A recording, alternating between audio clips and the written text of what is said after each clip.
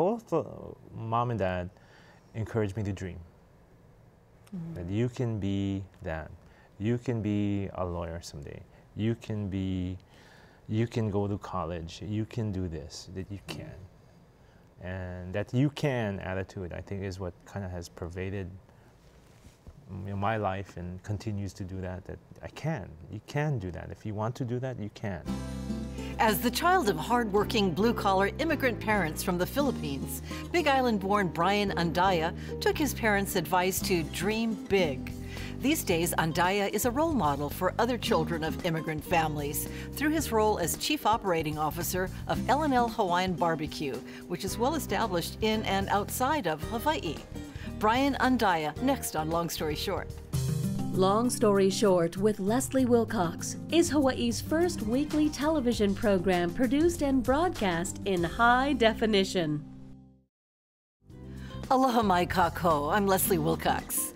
Bryan Andaya spent his early career as a labor law attorney before being courted by L&L Franchise CEO Eddie Flores to be second in command of the growing plate lunch chain known as L&L Drive-In and L&L Hawaiian Barbeque. Andaya had no background in the restaurant business, but his love for all things Hawaii and his ability to relate to people led to his success.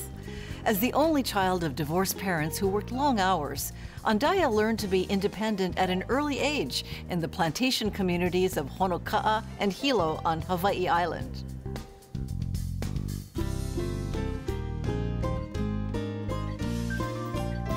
So I was born in Honoka'a, Hawaii, on the Big Island. My parents were both from the Philippines. My dad was from Narvacan, Ilocos Norte, for people who are familiar. And then my mom was from Pauai, Ilocos Norte. And my dad immigrated here when it was 1946. So he was much older than my mom. I think there might have been a 30-year spread between them. Did she come later? She came later. He worked on the plantations. Doing what? What was his job? I think it was just general labor. So I know the last job he had was riding around in a truck and planting, and you know, I don't know, well, what do you call that? Throwing seeds out of the truck so that the cane would grow. He was there for the closure of Hamakua Sugar Company. He was, and I still remember that. It wasn't just a job; it was a way of life that was lost. It was, you know, it was tough, and fortunately by then we were sort of in transition. My parents were divorced by then, and so my dad was by himself, and so I handled a lot of his affairs. So I kind of knew, and I kind of saw it coming. You know, there was a you fair handled amount his of affairs when you were in 7th grade or so? Yeah, you know, I was you know, I was kind of forced to, because there was really no one else to do it. For example?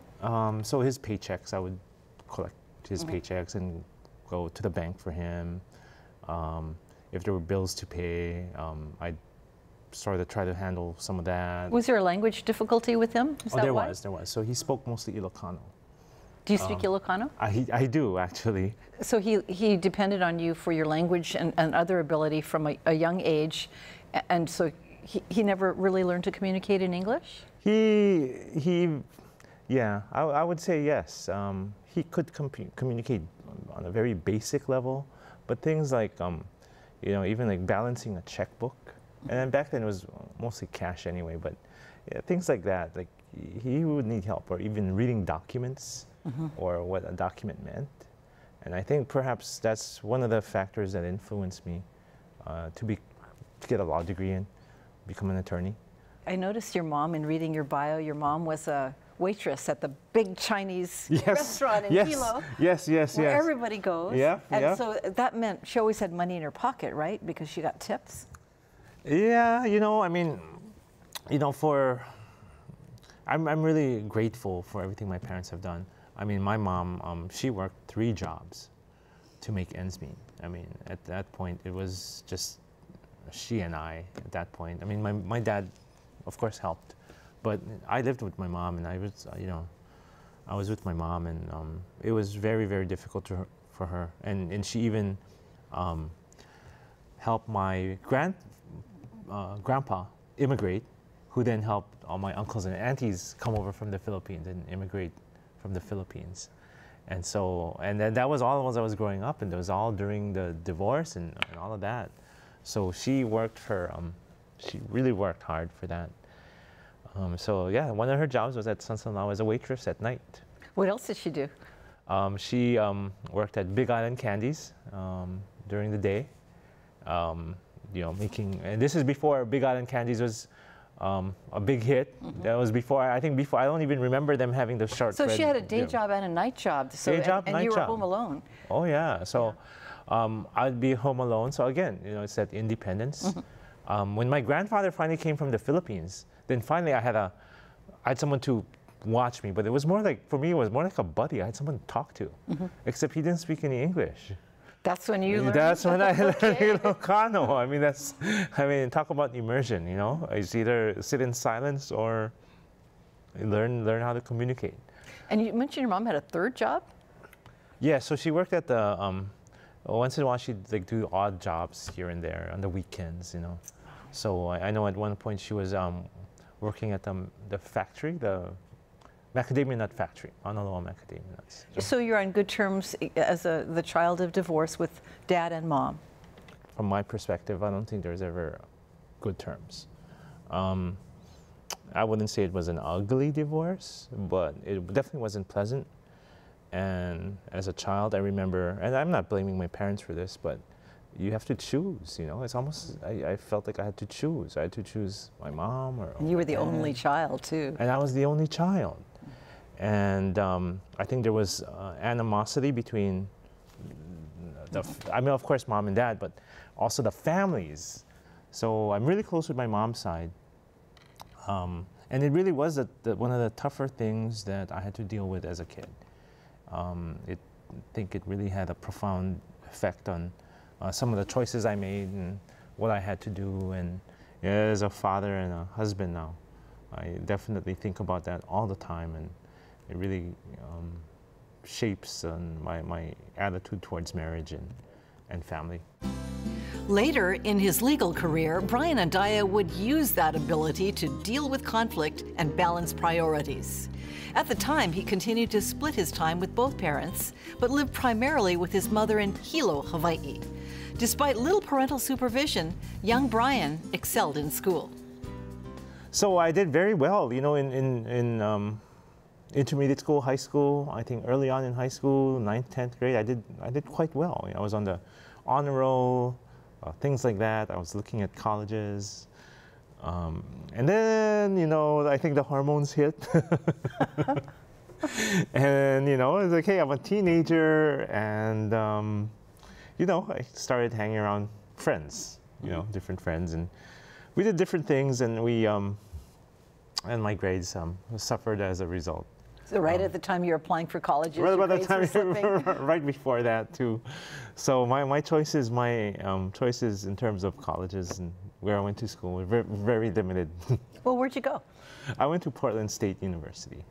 So it's in Portland, Oregon. I had a choice to go to UH Manoa, so they actually accepted me. And I wanted to go there, but I thought to myself, if I go there, I have my friends, you know, and they were a big part of my life at that point. I said, you know, I don't know how it's going to be.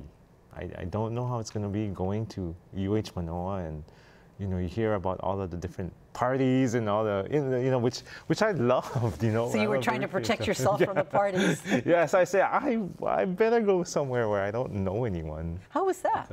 It was tough. It was horrible. It was miserable for the first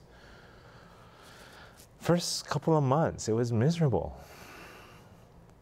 And I didn't know a single soul in Oregon. Not a single soul. The homesickness never went away. Never, ever went away, even when I prospered, so to speak, as a student and made friends, and I still have, you know, friends, and we'll have lifelong friends from college and law school. But the friends didn't take the homesickness away. How did you handle it? So like I mentioned, I just did everything I could to be as close to home, to have Hawaii close to me as much as possible. How'd you do that? So, well, I'd first remember I don't know a soul, right? So I'd walk around, you know, and like, hey, I think she looks like she's from Hawaii. It's like, hey, are you from Hawaii by any chance? And you know, sometimes it's like, no, I'm, you know, from California or whatever. And I was like, oh, okay. And finally, I bumped into a bunch of, you know, Hawaii people, and instantly became friends with them. And same thing. So that was one way I coped. Another way you cope is you read the news. And I don't know if this made it worse, but you read the news. I think the internet was first starting, and so you could actually go online and get, you know, Honolulu Advertiser, whatever it was called Mostly back then. sunny. Yeah. 73 and degrees. read, you know, and read the news on, you know, online, do stuff like that, or sometimes I just go to the library and just, you know, look up Hawaii books and read about Hawaii, and really started to embrace things that I never really embraced before, like Hawaiian music. Never liked it. Never listened to that. But I remember, you know, the first time I heard C&K and Kalapana, that was it. While attending college in Portland, Oregon, Bryan Andaya's newfound appreciation for all things Hawaii would motivate him to reboot the school's Hawaii Club. And years later, his love of the culture would inspire him to perform on the ultimate Hawaiian stage.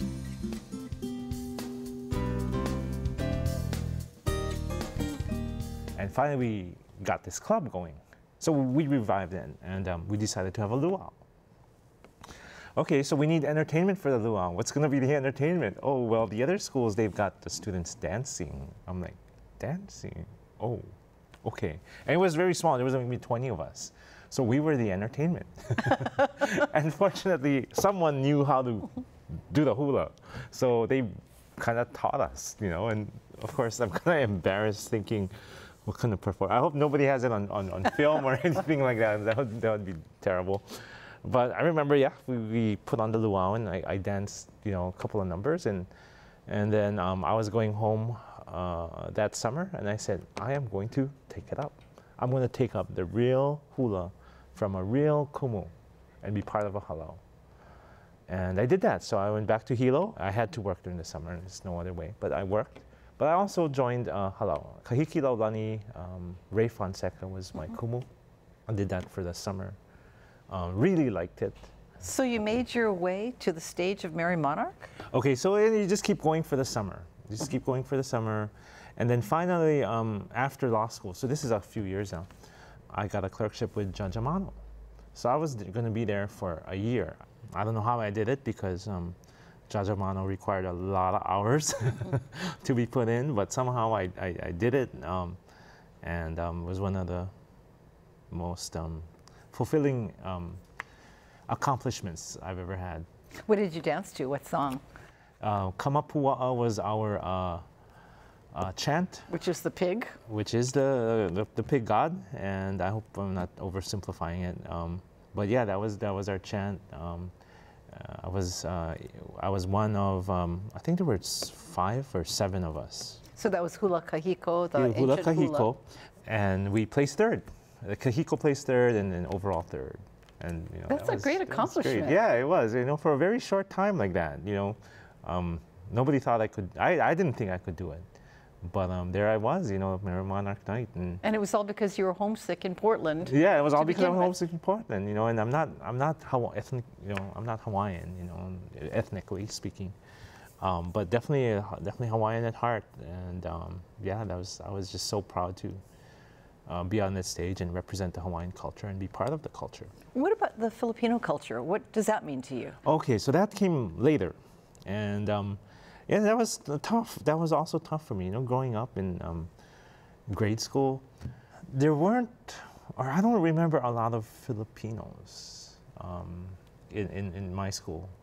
I'm sure there were, but you know, I just don't remember. Or a lot of them, or maybe there were, but they were immigrants that had just immigrated from the Philippines. So it was a little different. Mm-hmm. And so, and then I'd remember, you know, back then it was okay to make all these jokes and, you know, put people down. And, you know, it was tough for me because growing up, I wanted to fit in. And, I really didn't have the confidence or the knowledge then that, hey, you got to be proud of who you really are. And you got to represent your culture, your heritage. And nobody's taught me that. Right? Nobody teaches you that kind of stuff. Definitely I didn't get that at home.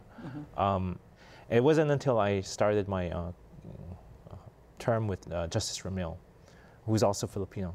So he introduced me to different organizations and really introducing me to some successful Filipinos. And Justice Ramil himself was a huge role model. Like, he was this guy, very similar background, ethnically speaking, and he's, as a budding lawyer, that's what you want to become, right? You want to become a Supreme Court justice. And so I was like, wow, And then for the first time, I lived on Oahu. And for the first time, there's Filipino population in enough concentration where you can relate to people. Bryan Andaya says the world didn't beat a path to his door after he graduated from law school. But after several law clerkships, including one with Hawaii Supreme Court Justice Mario Ramil, Bryan Andaya began practicing law, which led to a fortuitous introduction to Eddie Flores, the CEO of L&L Drive-In. The two men hit it off, and the business chemistry would start Andaya down a much different road. I actually met Eddie because Justice Ramil introduced me to the Filipino JCs, and then I happened to meet Eddie at a party, who said, hey, what do you do? I said, I'm a lawyer, And, I was maybe not even a year in practice, maybe 6-7 months in. And what kind of law practice were you doing? I was doing labor law already. Okay. So I have a problem. So I said, I do labor law. So he said, oh, I've got a problem, I'm this XYZ. I'm like, oh yeah, I can help you with that. The answer is this, And it was it was an easy one. It wasn't a very tough problem, the way I saw it. But, so he sent the cases over, and we disagreed, I said, well, this is what it is. And he said, no, I disagree. I want a second opinion. And yeah, I was a new lawyer, So I said, yeah, go ahead and get it. And he eventually came back and said, okay, you're right. And then what happened? I mean, how did you make it to COO? And then, that kind of, I think that, bought a lot of trust, and I'm not just one that if I'm hired to do a job, I'll do my job. And it's not, a lot of times one of the worst things you can do as a professional is to be a yes person, and to say yes to everything, because you're really doing a disservice to your client and to your organization. And so I think he kind of knew that, hey, okay, this guy's going to be honest with me. When Eddie asked you to come and join in a leadership position at L&L, that was a wonderful invitation, but it didn't mean you'd be successful. How did you make a success of it? I knew that it was life-changing. It's, at first it was like, can I practice law on the side? Like, no, you gotta focus on L&L. You can't serve two masters. And then I go, well, what is a COO? What does that do? How do you do that? I don't know anything about being a COO. And the L&L had not had a COO previously? No. So you're the first? Yes. And I said, I can't cook, I can't be in the kitchen, I'm horrible, well, what am I supposed to do? So a lot of it is about, figuring it out. What a COO role does, and then of course it has to be specific to that organization. And his daughter is the CFO, so you've got family on either side of you. Yep, and she's the one that's good with spreadsheets and numbers and everything else like that, so I'm really happy that she's around. But no, it's, again, figuring out, putting yourself in the shoes of the people who rely on you. So the people in the office, in our corporate office. What is it they need from my position, from me? The people out in the stores, the franchisees, our clients, what do they need? What is it that I can do to be as useful as I can to them, and all the way down to the employees that the line employees on the cook line, the cashiers. What is it they need? How can I best serve their interest? And really, that takes a little while to figure out. Certainly, one thing I learned from the very beginning is that it's impossible, no matter what your title is, no matter even if you're the owner, if you've got an organization that's got an established culture, corporate culture I'm talking about, you can't just come in overnight and change it. It's interesting you chose to think about what other people need from you. You could have said, I got to look at what I need from these people. Oh, absolutely. It can't be, to be an effective leader, it's not about you. It can't be about you. Because really it's about the organization that you're serving, or the company that you're serving, or the people that your constituents. It's about them. You've been put in a position, or I've been put in a position to make choices and for the best interest of the organization. And I take any leadership role with the same attitude, whether it be for a nonprofit or my kids' swimming club. Bryan Andaya's ability to relate to people helped him gain traction in his new role as the Chief Operating Officer of L&L. In 2011, Pacific Business News named him the Young Business Leader of the Year. These days, and this conversation is taking place in 2016, Andaya frequently finds himself in the air and on the road with nearly 200 L&Ls to oversee.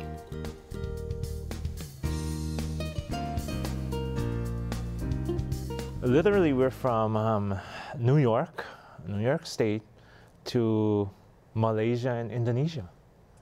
I would say that's a pretty vast, pretty long, it's a lot of miles between them, and all in between, up to Alaska, Japan, Philippines. How many is that? How many stores? We've got a total of 200 now.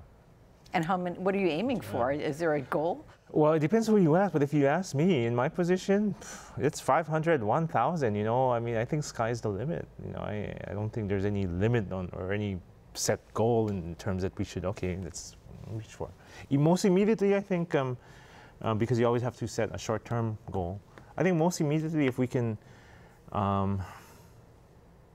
maybe grow 2 or 3 per month, I think that would be great. That sounds like it's a very intensive job since you're the Chief of Operations. It is very intensive. It's very intensive, but what I like is that because I'm passionate about it, because it's about Hawaii, and because it's about helping immigrants like my family and myself to some extent. Is that who a lot of the franchisees are? Yes, almost everyone are immigrants, and a lot of the workers are immigrants. And not always Filipino immigrants. No, not always Filipino. Actually, in Hawaii, it's mostly Chinese.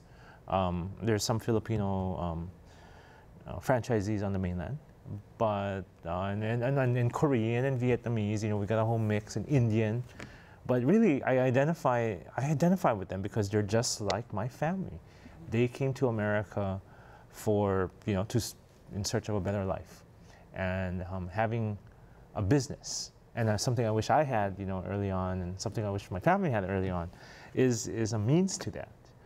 So to the extent that I can help them achieve their goals and achieve their dreams, I'm really playing out, what I want for my family. And what's your ultimate dream, or are you living it?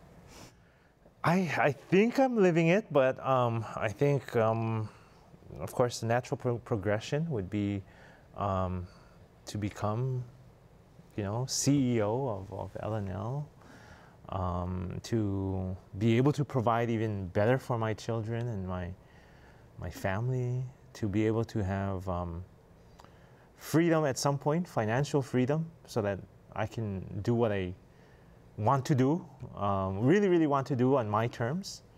I am very fortunate to be where I'm at and to be in this place.